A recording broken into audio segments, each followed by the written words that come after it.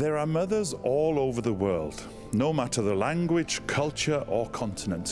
What a difference a mother makes. She is the purveyor of love and tenderness, which prompts nation after nation from America to Ethiopia, Thailand, to my homeland of Wales, to honor mothers with a day of tribute once a year. The Welsh word for mother, or mum, is mam.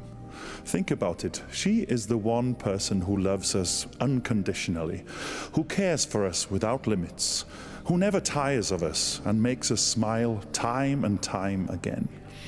Each one of us holds in our hearts special memories of our mothers and of those who have also stood at our sides, grandmothers, aunts, sisters, neighbors, even teachers.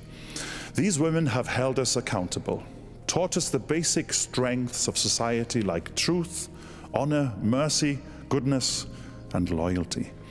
I think of my own grandmother, mum, and aunties attending my many singing performances beginning at the age of 4. They have been cheering me on ever since. Wales has a precious tradition of showing love, the giving of love spoons. It began in the 16th century when a young man would fashion a carved wooden spoon as a declaration of love and commitment to a young woman. But as the years have passed, this common kitchen utensil turned work of art has become an expression of love. Many a Welsh mother's home displays love spoons from those she counts dear, my mum included.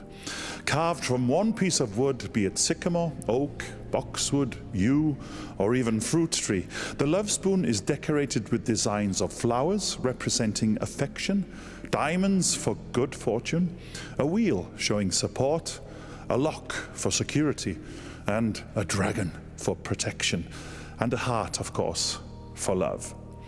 So it is with us.